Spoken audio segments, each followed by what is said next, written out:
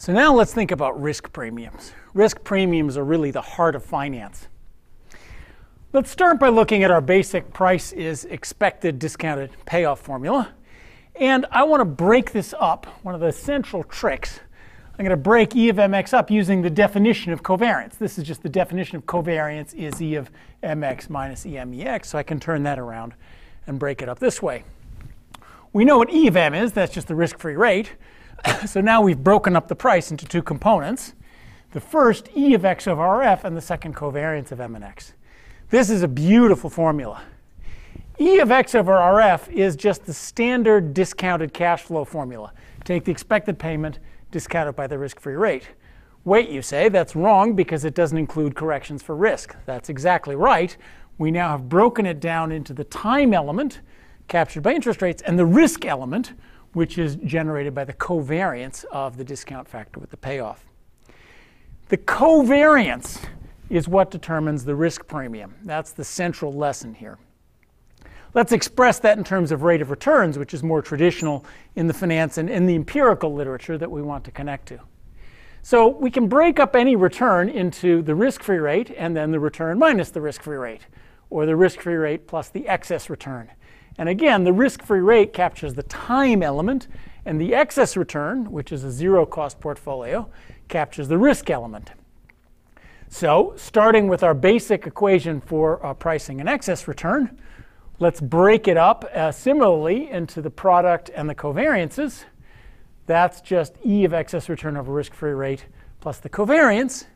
And now turn it around, put the expected return on the left. That's the tradition in finance. Let's, instead of trying to understand prices, let's understand expected returns. It's the same idea, of course. A low price, if that's time and that's price, a low price is the same as a high expected return. So it's the same idea. So what do we learn? Expected returns are equal to the covariance of the discount factor with the returns. Or the original return is the risk-free rate plus the covariance of the discount factor with returns. We're almost ready to do what we just did with interest rates. We're almost ready to plug in M for consumption growth and start learning about the macroeconomic determinants of risk premiums. Where do they really come from? Why do some securities pay higher average returns than others? That was the exciting question we started the whole class with. But if we plug M in here, again, we've got this thing with the nonlinear consumption growth to some power. And then we start doing approximations.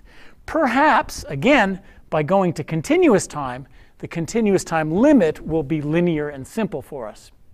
And that's exactly the way it is. So we've learned that covariance drives the risk premium, not the variance of the return. The low price is what generates a high expected return. So these two ideas are similar. And risk premiums are really important. If we look at just the stock market in general, the stock market's average return is about 8%, of which 2% is risk-free rate and about 6% is risk premium. So the risk premium is central to understanding stock market returns and everything in economics and finance. OK, to continuous time. How do we do that? Let's go back to, we had our continuous time formula, E of d lambda v. We broke that out into, by Ito's lemma, d lambda dv and the cross product. And now we know what to do with each of these three terms. E of d lambda over lambda is the risk-free rate term. E of dv over v is the expected return.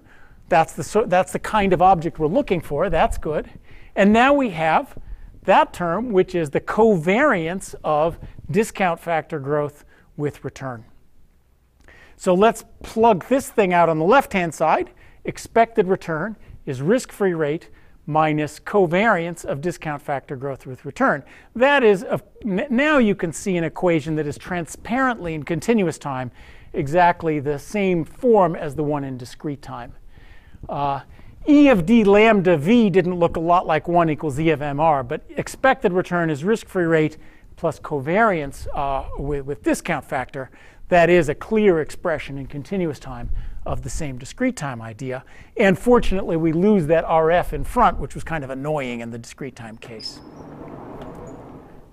So now we're ready. What have we done? We've thought about risk premiums expressed as expected returns. in continuous time and discrete time. And now we're ready to put consumption in and start thinking about the macroeconomic determinants. Where do risk premiums really come from? So we've got expected excess return is risk-free rate plus, and now d lambda over lambda was just the only term that remains is the Ito term. The only term that remains is the one where the shock to consumption growth hits the shock to return. So all that remains is expected return is risk-free rate plus covariance of consumption growth with return multiplied by the risk aversion coefficient. Or the discrete time approximation we were looking for, expected return is risk-free rate plus covariance of consumption growth with return multiplied by risk aversion coefficient. This is just a beautiful formula and the heart of all of finance. What do we learn? First, the ingredient. Investors care about consumption. They don't care about the return of the securities. They don't care about the portfolio return. They don't care about the stocks they hold. They care about consumption. So why is it that covariance rather than variance of return is what drives the risk premium? Because the covariance of a return with consumption growth tells you how much does buying a little bit more of that asset affect the volatility of your consumption growth. And that's what you really care about. You don't care about the asset per se. You care about the consumption growth. If you were asked, do you want a steak? We have to ask in the context of what overall dinner? That's what's going on here. If you're asked, do you want some of this return in the context of what does it do to your overall consumption growth? As an example, a good example, you might well buy securities with terrible expected returns. You are. If you have car insurance, you have a security with a terrible expected return.